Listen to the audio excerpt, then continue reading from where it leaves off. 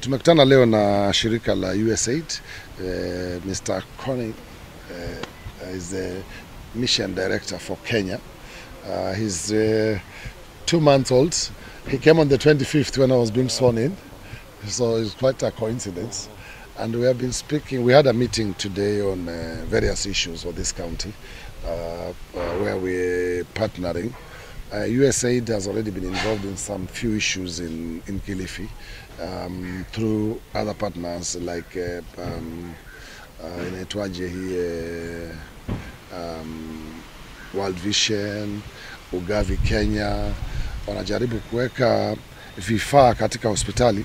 Nafikiri mlinisikia sana kwa kampeni yangu nikiongea vile tunataka tunaangalia wagonjwa kwa mtandao. Tuko na hospitali kama 8 kule mashinani ambazo zitakuwa mradi sasa wa kielelezo ya vile tutaanzisha huu mradi, afu tutapanua mpaka ufike kwa hospitali zote. Tumeongea masuala ya vile tutaweza kushirikiana upande wa afya, upande wa maji, upande wa kilimo na uvuvi, masuala mengi ambayo tumejadili ya kuweza kupata uwekezaji kujaribu. Na sisi tumewaahidi kama county kwamba tutashirikiana na tutakuwa na urahisi wa kufanya biashara katika county hii.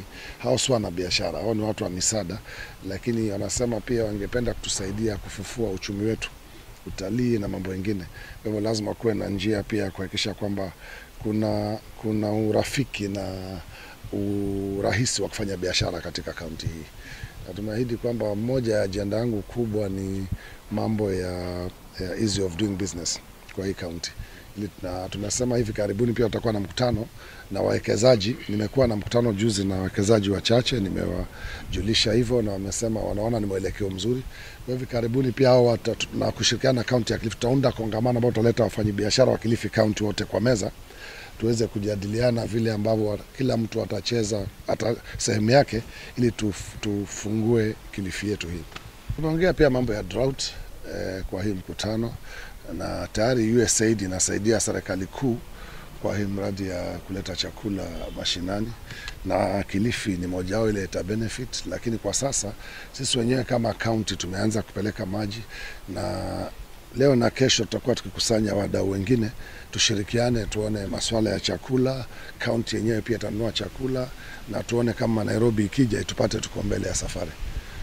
And so came down here to congratulate the governor and, even more importantly, learn about his vision under his manifesto, a very ambitious plan, and how USAID can partner with him, his team, and the people here in the county to meet the really very real needs that are evolving. We know that the drought has made a difficult situation much, much more difficult. That's why the U.S. government is very proud, to currently be providing over 85% of all the international resources coming into this country to support drought relief is coming from USAID and the U.S. government. We're looking for other partners to do more as well, and we're looking to learn on how we can be more effective in meeting the needs of the people. But critically as well is the areas we discussed, whether it's health, agricultural development, tourism development, livelihoods for vulnerable youth. All those things are critically important, part of, I know, the governor's plan, and we look forward to partnering together in order to meet some of those needs in the days, weeks, and years ahead.